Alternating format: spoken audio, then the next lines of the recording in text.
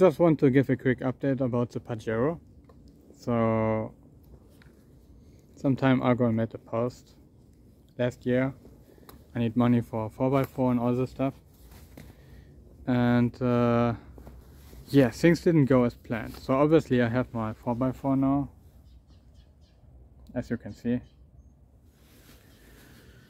and I paid it with the donations.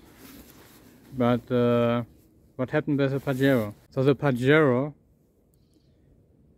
has been bought by a British mechanic. He fundraised for it, for a car for us, for me, because at that time we only had the T4 until the T4 broke, and he was supposed to fundraise some money, but he was willing to do this. He wanted to fundraise for the car, and then we decided I will put some money into it too, and then we don't need to get some car from Britain. We can get like a good, much better car from Germany, and also has a steering wheel on the right side, which is very helpful in some situations. My friend Daniel can confirm that. And what actually happened was that I had some mental problems. I had a burnout. I'm still recovering from it. My PTSD got really bad at that time, and I need to take like a proper break from everything, like proper isolate myself in a village in Chernihiv Oblast, where I live with a family of a friend. And we didn't have much communication. And there was also not much communication from his side. But he just bought some random ass car, and at some point he just messaged me like, I'm gonna be there tomorrow. And I was like in shock. So it turns out he bought a Pajero. You all know the car from my Instagram. And this car has been imported to the UK from Japan. It has no VIN number, no vehicle identification number, and it's super difficult to get the correct spare parts for it. So on the second or third mission or something, we broke something, had to replace it, and it took like a week to find the correct spare part, which apparently wasn't correct, but we made it fit anyways. So we all had like a quick look underneath when it was there, and it looked okay, but just a quick look.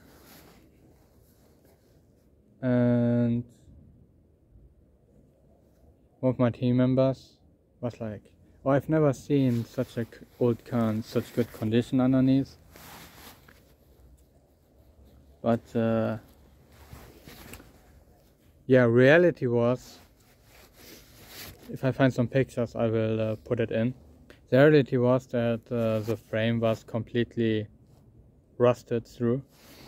It was not just a rust hole, but the entire frame was like halfway eaten away, like missing.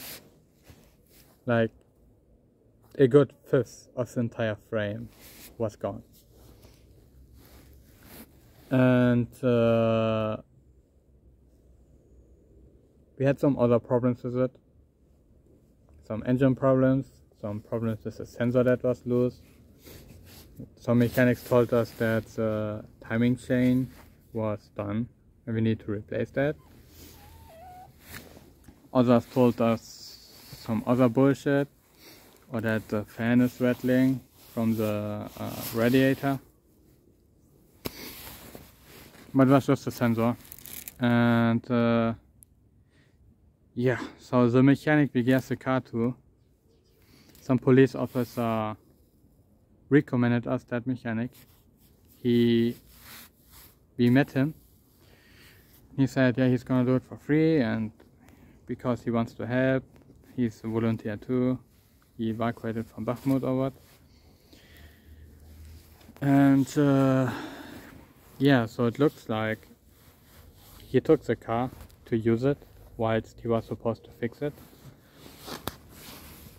And he went on an evacuation visit from Avdiivka, and the frame cracked completely and the entire rear of the car just crashed down.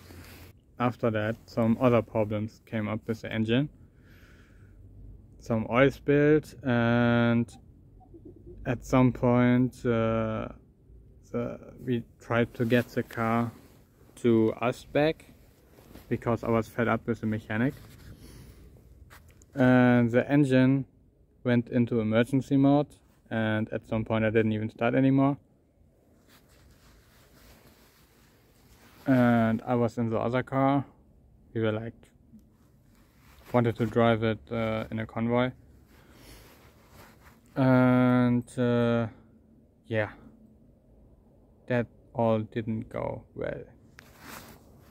So now we have a Pajero with a fucked frame, which has been welded but really badly, and you cannot trust that shit. And with engine problems, engine doesn't start.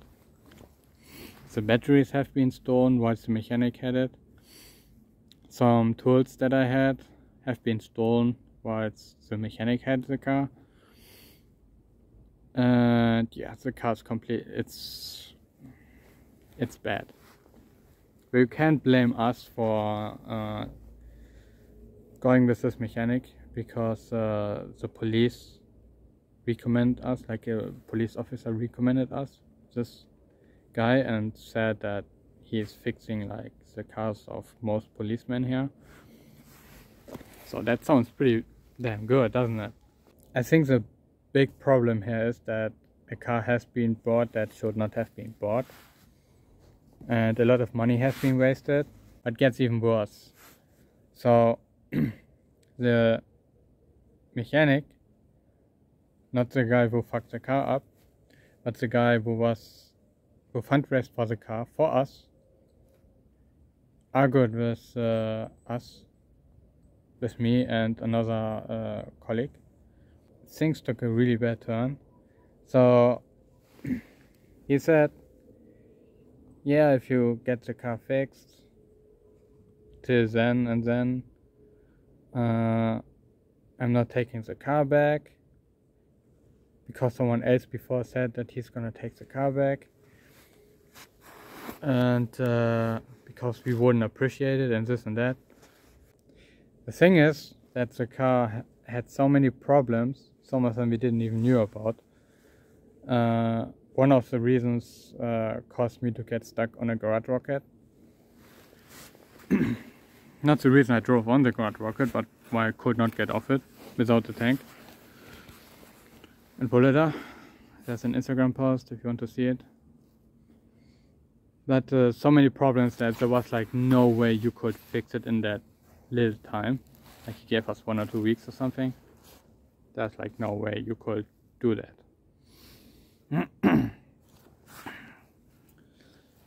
So the mechanic told us, oh yeah, the car's gonna be done like tomorrow and this and that. So I told the guy who wanted to take the car back, maybe, yeah, the car's gonna be done then and everything will be fine. And then the car actually got way worse, till it broke completely. The guy who fundraised a car for me and my team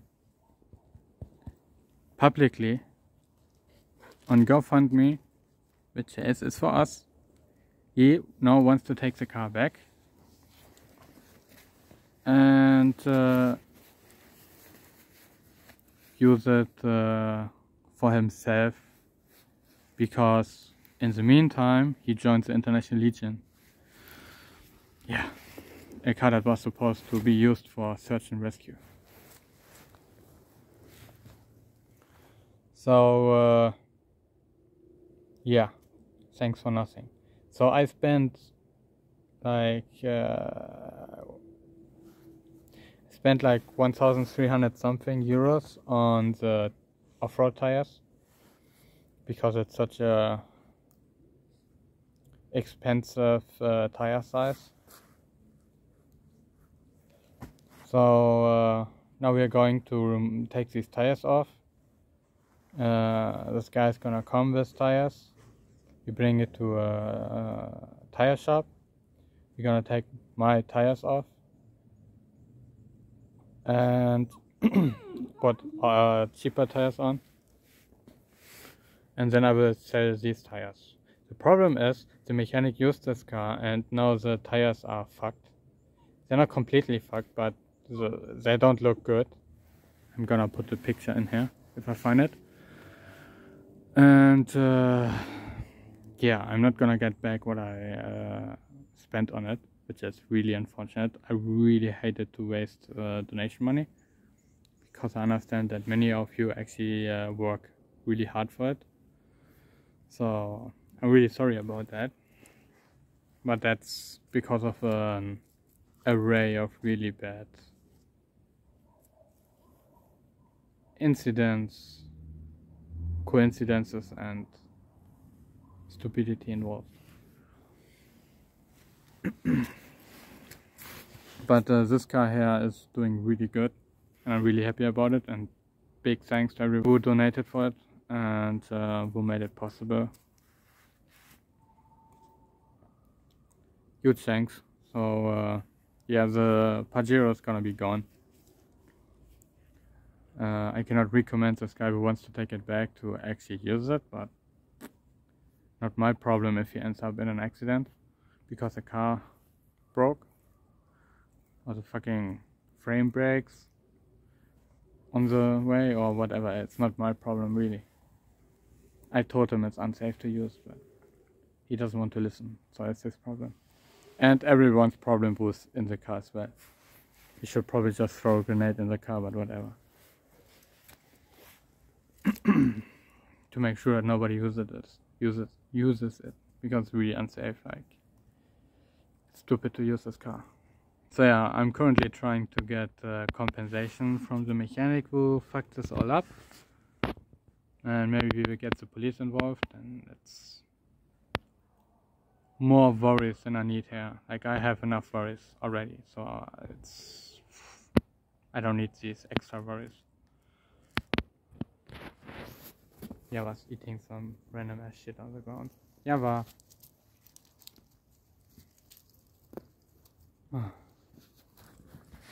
Gonna throw up if you eat that. So yeah, thanks everyone for your support. Please keep it coming, and yeah, please share my content. It helps a lot. And stay tuned.